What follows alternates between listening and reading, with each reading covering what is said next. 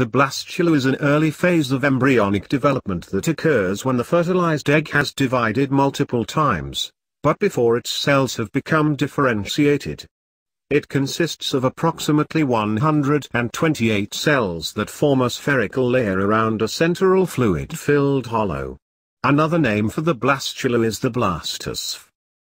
During the first stage of development, the fertilized egg, or zygote, divides quickly in a process called cleavage.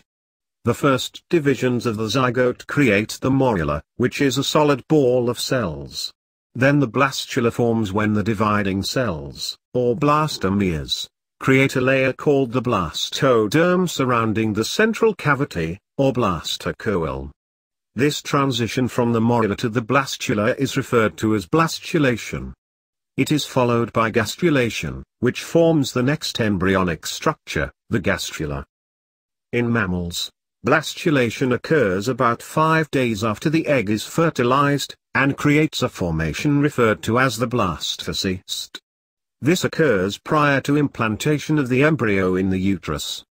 The blastocyst is structured differently than the blastula in other animals. It contains a cluster of cells called the embryoblast and an additional external layer of cells called the trophoblast.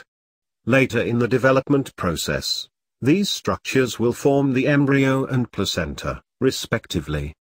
The embryoblast is also the source of embryonic stem cells.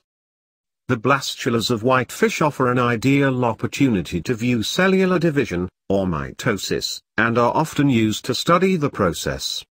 In that stage, the cells of the whitefish's embryo are actively dividing and offer many opportunities to see it happening. Sometimes they are studied in conjunction with onion root tip cells, which also divide rapidly, to compare mitosis in animals and plants. Another area where animal blastulas have been used extensively for scientific purposes is cloning.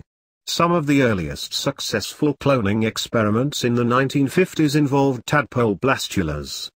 The blastula phase is considered optimal for cloning purposes because the cells have not differentiated yet, meaning they have not developed into any specific type of cell.